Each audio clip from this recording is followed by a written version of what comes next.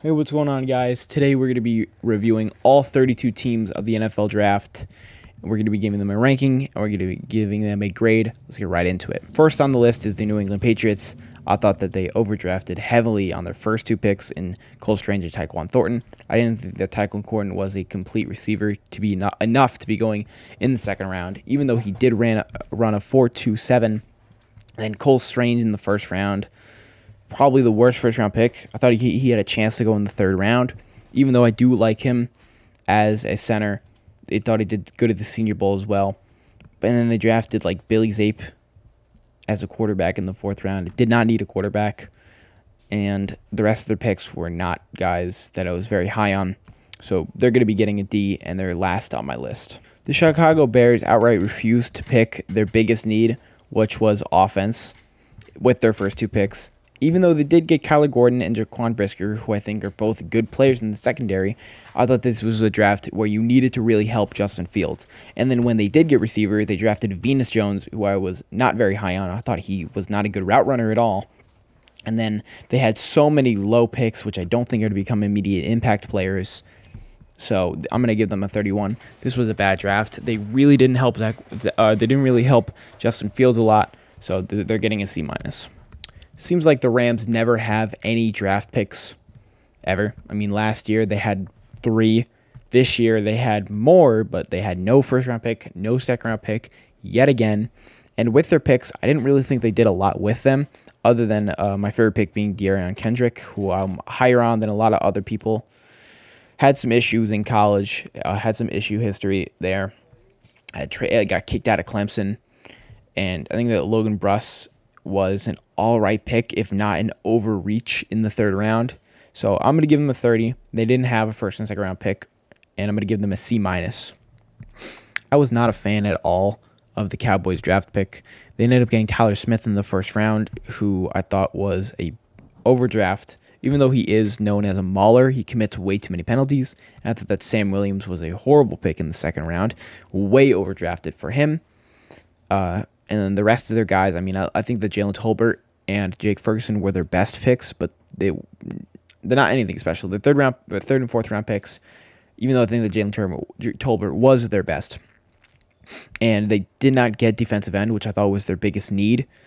And I thought they needed also linebacker. They ended up getting Damian Clark in the fifth round, which I thought was decent value. But otherwise, they're getting a C for me. The Dolphins traded for Tyreek Hill over the offseason, so that's why they don't have many picks. They gave up a first and a second, but for the pick that I really liked for them was Shannon Tindall. Now, I thought this was where he was going to go, but for the rest of the picks, I mean, they didn't get much value other than Shannon Tindall, in my opinion, but they did get Tyreek Hill, so I'm going to give them a C. The 49ers draft, their whole draft picks is really helped by Drake Jackson, which I thought was a good pick, or a good value pick for the late second round. Other than that, they drafted Davis Price, who I thought was a way overdraft in the third round. Not only did they not need a running back at all, they ended up getting one in the third round. Other than this, they could have moved Deebo Samuel as well to get into the first round at 10, for example, the Jets. But otherwise, their draft is kind of unimpressive.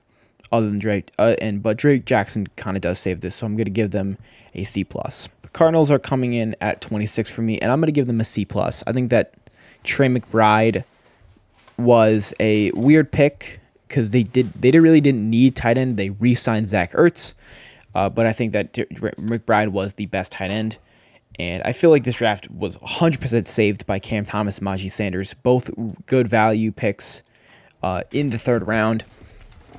And they also got Hollywood Brown, which they traded a first-round pick for him, which I thought was weird. I think that was way overvalued for Hollywood Brown, who's going to be a Christian Kirk replacement. But I think he's going to do well in that offense. So I'm going to give them a C+ for their draft pick. It's really saved by Cameron Thomas and Najee Sanders, but I thought the rest of the draft picks were just... The Commanders are at 25, and I like the Jahan Dotson. Even though I thought this was kind of an overdraft at 16, I knew that receivers were going to go really high, and he's probably the best hands in the draft at receiver. But then the rest of their picks were a little bit weird. Sam Howell in the 5th round. I don't know what he's going to do there. Cole Turner was an interesting pick in the 5th round as well. Brian Robinson Jr., just a bowling back, probably. Paradis Mathis, I think, was probably the best value pick for them. But other than that, they kind of had an average-ish draft in a year where they kind of needed to get better. So they might even finish last in the NFC East now. So I'm going to give them a B-. The Raiders draft, the draft picks were heavily implicated by the Davante Adams traded a first and a second for him. But with the picks they got, I thought they had some decent value. Dylan Parham I thought was a good pick in the 3rd round. Zamir White was their best pick at running back. And I didn't think they needed running back because they still have Josh Jacobs and Kenyon Drake. Other than that, they didn't have that many picks, and they had a lot in day 3. Davante Adams does implicate, so I'm gonna give them a B-.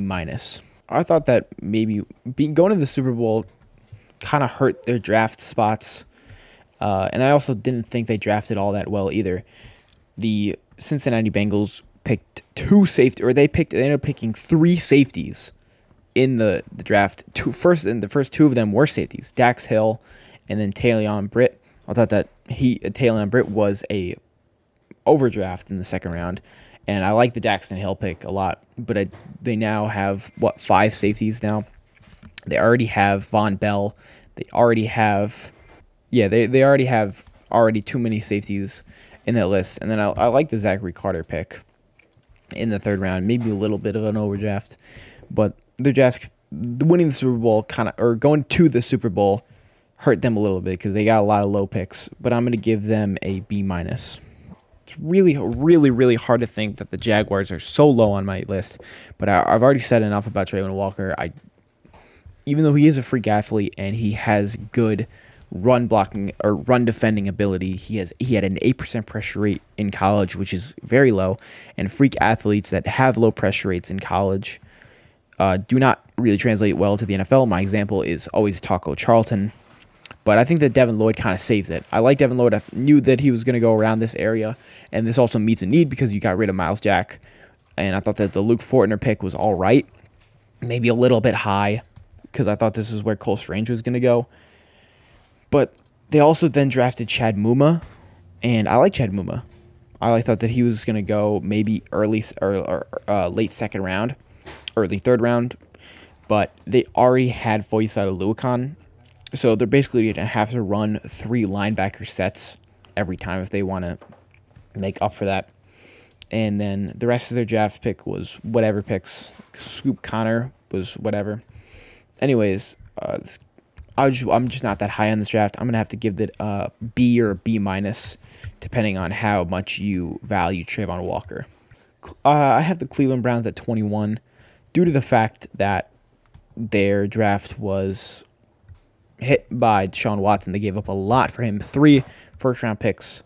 So they're going to be lower on my boards for the next 3 years, but I really like the value that they got. Dave Bell was a good pick in the 3rd round. Perion Winfrey was probably the steal of the 4th round. I mean, I thought he was way too talented to be in the 4th round. But they also drafted Cade York in the 4th round, which getting a 4th-round kicker is a little high. But anyways, I thought they had decent value for the guys that they picked, but the draft is implicated by the Deshaun Watson, so we'd give them a B. Denver is going to fall to 20.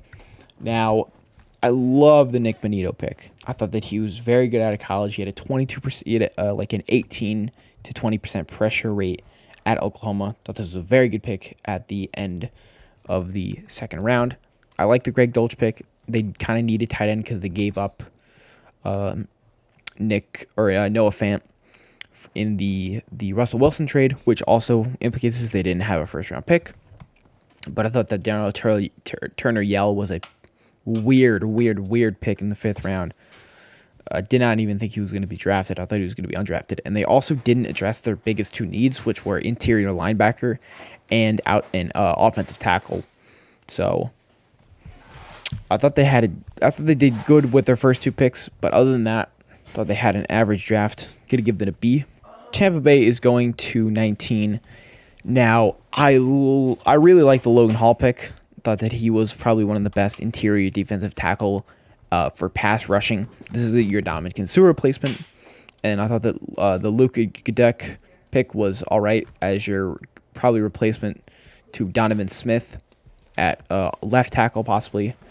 And then they drafted a punter in the 4th round, which I don't know about that. But my favorite pick, my favorite pick of the 5th round was Zion McCollum, going to a great situation in the Bucs where they already have good cornerbacks and they needed cornerback depth. And this is great value in Zion McCollum, who I thought was a top 100 player. I thought he was the best FCS player other than Cole Strange in this draft. But so I am going to give them a B just because they didn't have too many picks. But Logan Hall and Zion McCollum really do make up this draft.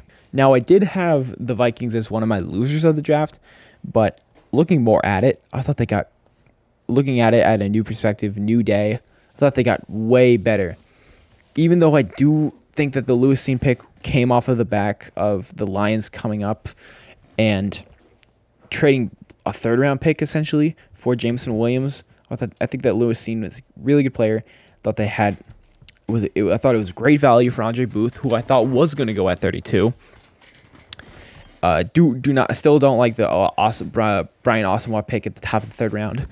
But looking at it, this was not a bad pick. This was not that bad of a draft pick, even though I think that Eddie Ingram was a horrible pick in the 2nd round. I thought he was probably the worst 2nd round pick. But I'm looking a little higher in this draft, and I'm going to give them a B or a B+, falling them at 18. The Saints are coming in at 17. Now, Chris Olave and Trevor Penning, I thought were good picks. Trevor Penning's really raw, though, coming out of Northern Iowa, but he's very much of a mauler and a extremely aggressive player. My comparison is a little bit of a weird one, but it's Ryan Jensen if you're an offensive tackle, and then his offensive tackle comp, and the ESPN has him at Nate Solder, and I kind of agree. As a pass blocker, he's very raw. And Chris Olave I thought was an overdraft at 11, but I knew that he was going to go really high. Blew up the combine. Great route running as well. But then the rest of the draft, not very impactful. I thought that Alontae Taylor was a bit of very questionable pick in the 2nd round. So I'm going to move them at 17, and I'm going to have them at a B+. I thought that the Chargers had a very average draft pick all over the board. I like the Zion Johnson pick, but I wish they did take offensive tackle, and I wish they also took tight end. They got JT Woods in the 3rd round, which I thought was good. They got Isaiah Spiller, who I'm so 50-50 on Isaiah Spiller. I mean, he's like kind of slow with a 4.6 40 time, but in game he is a good running back. But other than that, kind of just had a very average draft. But I like Zion Johnson, and I think that boosts him up to a B+. I was so low on the Packers in the 1st round. I thought that Quay Walker was a massive overdraft, and I thought that Deontay Wyatt was a really good pick, but I was waiting for them to take receiver. But in the 2nd round, they did. They went ahead and got Christian Watson. I thought this was a great pick for Aaron Rodgers. And then they also went out and got Sean Ryan, which was their 2nd biggest need. I like that pick. And then they also got Romeo Doubs, who is a great route runner and also has great size in 6'2", 210. So I thought they made up for it a lot with the day 2 and day 3 picks.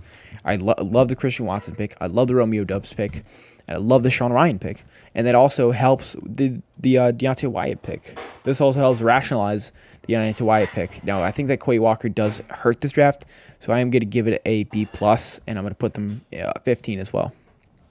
Carolina Panthers are up next, and they lost their 2nd round pick. This was the Sam Darnold pick, or the Sam Darnold trade. But I liked Ikem Ekwonu at 6. This was great value for him. I was a lot higher on.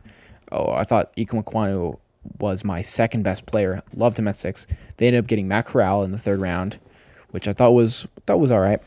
They also got Cade Mize, who I liked in the 6th round, but they didn't have a lot of picks. They gave up 2 of them for the Sam Darnold trade. But for the value they got, they had a good draft, especially with Ikem Ekwonu, who really carries this. So I'm going to give them a B+. Buffalo at 13. I'm going to give them a B+. I like the Kaiir Elam pick a lot. Thought they needed cornerback, especially like with Tre'Davious White gone, or especially when he went out in the middle of the season, they really struggled, and especially we saw it in the divisional round versus the Chiefs. You can't give up a touchdown, or you can't give up a field goal in 13 seconds. So cornerback was their 100% biggest need. I like James Cook. I like James Cook in the second round. I was higher on him than a lot of the people. Thought he was my third running back. ESPN is lower on him than I am. The brother of... Oh, no. No, never mind. I'm thinking of the wrong guy. Other than that, they had just a lot of day 3 picks, but they did good with their first 2 picks, especially in Kaiir Elam. So I'm going to give them a B+. I'm going to have the Colts at 12. I thought they did really well in their middle picks, highlighted by Alec Pierce, Jalen Woods, and Bernard Raymond. I thought those were all 3 really good picks in day 2. I thought they were one of the winners of day 2 especially. So I am going to give them a B+. I kind of keep it a little short just because they didn't have too many notable picks. They didn't have a first round. That was the Carson Wentz, so it kind of hurts it a little bit. But I really liked what they came out with, especially in day 2. I have the Falcons at 8. Now I'm torn between having the Texans above them, just because I think that their draft... I have the Atlanta Falcons at 8. I like their draft a lot. I think that Drake London was a good pick at 8, even though I think that Garrett Wilson was a better player. But this does fit their biggest need, in my opinion, at receiver. Arnold Ebiketie was a really good pick in the top of the second round. Troy Anderson, I thought, was a bit of an overdraft at 26 when there were better linebackers on the board. Desmond Ridder, even though I'm not as high as him, as guys like Malik Willis was on the board, I still think that was good value in the third round. And then they got Tyler Aguilar, who I'm way higher on. And then the rest of the draft picks, they got some good value on. But Drake London and Ebiketie, Ebiketie and London do carry this. I am torn on having them above the Texans. But I'm going to give them, regardless, I'm going to give them probably a B+ to an A-. The Steelers are at 11 for me. Now, they're a borderline top 10 team because I really liked their picks in the middle rounds. George Pickens, great value at 20. DeMarvin Leal, I thought was a good pick as well. Calvin Austin in the Steelers system is going to be really good. Connor Hayward, a fullback gets drafted. And otherwise, but the biggest question mark for me about this really hurts it was they drafted 2 quarterbacks. Now I know that the Chris Odicom doesn't really matter, but they have Mitch Trubisky and they drafted Kenny Pickett, and he was not my first quarterback. Other than Malik Willis was my first quarterback, but he stays in Pittsburgh. He goes to a system that's going to fit him, and likely in year 2, year 3, he's going to be the starter. And I think that he has probably the best chance to succeed in Pittsburgh. So I'm going to give this an A-.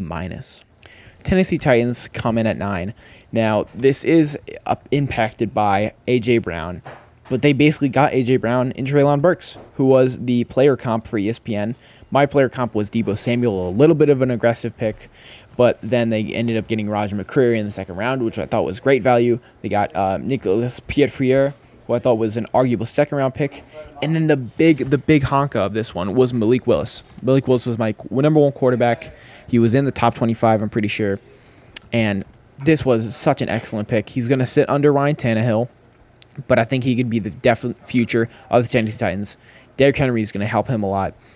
I do think he's still really raw, but I really liked Malik Willis' pick. This elevates this class arguably above the Steelers. They ended up getting Hassan Haskins, who I really liked out of Michigan as well. So I like the draft pick. It is hurt a little bit by A.J. Brown, but I am going to have them at 9, giving them an A-. Houston really brought me back in after day 2 and day 3. I thought the Derek Stingley pick was a bit questionable and a risky pick due to his injury history, and I thought that Sauce Gardner was CB1. And Kenyon Green, I also thought that Zion Johnson was better than Kenyon Green due to versatility and his ability at almost every position. But then they brought me back with Jalen Petrie, they brought me back with John Mechie, they brought me back with Christian Harris and Dameon Pierce. I thought they did excellent with the rest of their picks, and those also elevate Derek Stingley and Kenyon Green. So this is a top 10 class for me. I'm gonna give this a minus. Really like how they came out of day 2 and then the beginning of day 3. The Seahawks are coming in at the 8th place. Now I'm having them at an A minus, just because I like the Charles Cross pick. This does come off the back of Russell Wilson, but I think that Charles Cross was the best pass blocking offensive tackle compared to Ikem Ekwonu and arguably Evan Neal. And then I really like the Boye Mafe pick. This meets they met their biggest and second biggest need in their first 2 picks, which I always love.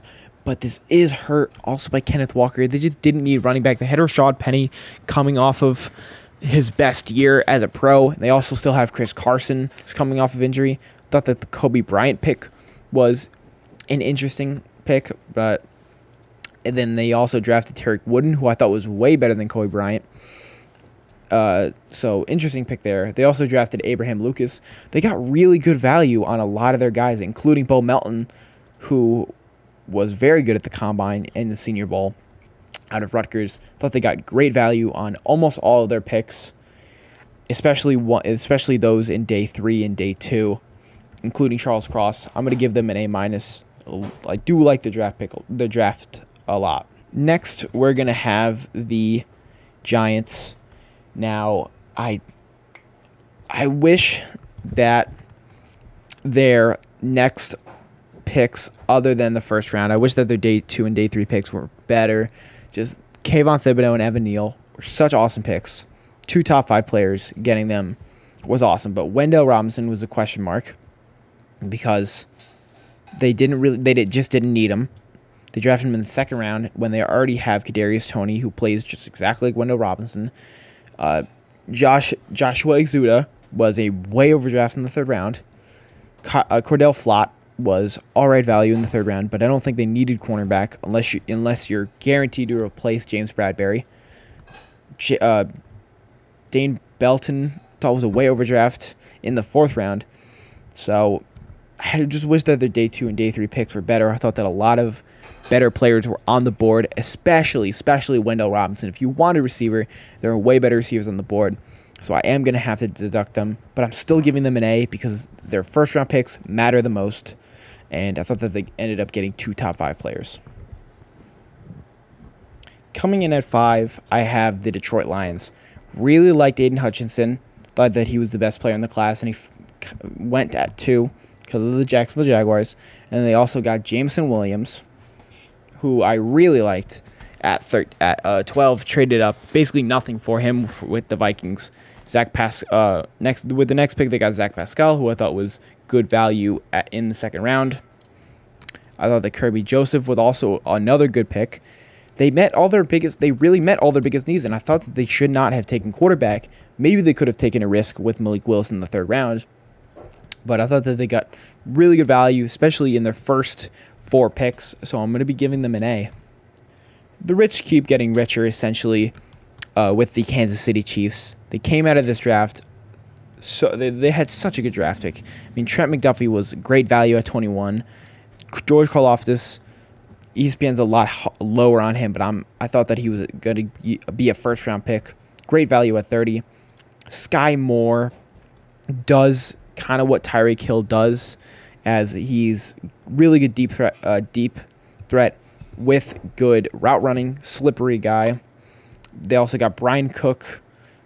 Brian Cook was the biggest question mark of this draft. Kind of hurts him a little bit. Leo Chanel brings it all the way back. Loved him really low in the 3rd round. I think he was picked in the 100th. And then, Darian Kinnard, was good value. It was really good value, I thought, in the 5th round. He is tackle and guard flexibility. And then their draft pick was really good. The rich keep getting richer, essentially, even though they did lose Tyreek Hill, which does hurt this draft. And I am kidding that. But they got Sky Moore. Who thought was a decent replacement, and they really got better on defense, especially with McDuffie, Karlaftis, and Leo Chanel. So I'm going to give them an A. The Philadelphia Eagles come in at 3 for me. Now, this is helped tremendously by A.J. Brown. They gave up the 18th pick and a 3rd-round pick for an arguable top 10 receiver in the league who has had so good of production in the last couple of years. This is really going to help Jalen Hurts take a step in year 3. And then at 13, they ended up getting Jordan Davis, who was my best run defender in the draft, best interior defensive tackle. Now, he is going to play only 2 downs, but he's probably going to be excellent value. Cameron Jurgens, thought he was the 2nd best center in this draft. I think people call him Beef Jurgens is his nickname. That's your Kelsey replacement. That's your Jason Kelsey replacement. And they also, on top of it, got Nakobe Dean, who I thought was the 2nd best linebacker. Now, he does have injury concerns. He tore his pec, but reportedly he is going to come back. He is going to be in during the season. And even though he is undersized, he is going to be so fast. He's a sideline-to-sideline guy. Really like the draft pick. A.J. Brown was excellent value. Was an excellent trade, so I'm going to give them an A. Now, I have two number 1 teams, and I have them tied because I just cannot pick which one is better. Baltimore, they got Kyle Hamilton. People call it a generational safety, but I'm a little bit lower on him. I don't think he can be a great single high defender. I think he's way better in the box. But the Ravens already have that settled with Marcus Williams. They don't need Kyle Hamilton to play that role. Tyler Linderbaum, excellent addition at center. Their offensive line has been a lot weaker since Marshall Yanda left to retirement. They got David Ojabo in the 2nd round, who I thought was great value because he was an arguable 1st rounder before he tore his Achilles at his pro day. Travis Jones was excellent value. I'm so high on him, and they got him in the 3rd round. Man. And then they also, throw on top of it, they got Daniel Fa'alele, who I think has really good potential, and they got him in the 4th round. Man. And then also, like, they did get a punter in the 4th round. A lot of special teamers went in the 4th round, especially. And then they got Isaiah Likely in the 4th round as well. Great value. They got great value all around. Man, they had an A-plus draft. Moving on to the next one, also had an A-plus draft. The New York Jets are also tied for the best draft, best draft class of the entire draft. I mean, they got Sauce Gardner. They faced Tyreek Hill and Stephon Diggs twice a year. You needed cornerback. And Sauce Gardner at 6'3", 190 is the closest thing to Antonio Cromartie that I've really seen. Great size, great length. Can play he can play man, he can play zone, press man, press bail. He can play all of that. Garrett Wilson at 10, best receiver in the draft for me. They got him at 10. Drake London went ahead of him. Love this value at 10. This really helps out Zach Wilson improve in his 2nd year. I think the Jets really did need receiver because they did not address him in free agency. And then they got Jermaine Johnson, who was the steal of the draft, in my opinion, other than Nakobe Dean, who went to the Eagles. I mean, Jermaine Johnson, I thought he was going to be the pick at 10 if Garrett Wilson went to the Falcons at 8. Even though he is 23 and has a little bit of concern about his intelligence, I think this was awesome value at 26th. Then you got Breece Hall, the best running back in the class. The Jets now have 3 best at their positions. And Breece Hall creates a 1-2 punch with Michael Carter. Also has 4.39 speed. Great pick there. You get Jeremy Rucker, who is a longtime Jet fan, including with his father, from Long Island. 6'6", 250. Even though tight end wasn't a need, the Jets keep on adding more on offense. This gives Zach Wilson no excuses for year 2 and year 3.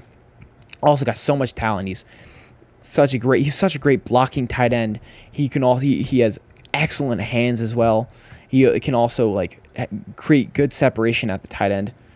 And then you get Max Mitchell, swing tackle, Michael Clemens, even though he does have issues with, even though he has off the field issues and injury issues coming off of 25, definitely has some good edge talent.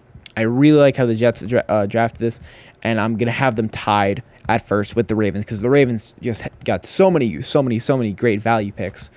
But that is gonna conclude the video. Make sure you like, comment, subscribe. Let me know your thoughts about each of your teams. Let me know your favorite pick, and more videos coming soon. Thank you guys for watching.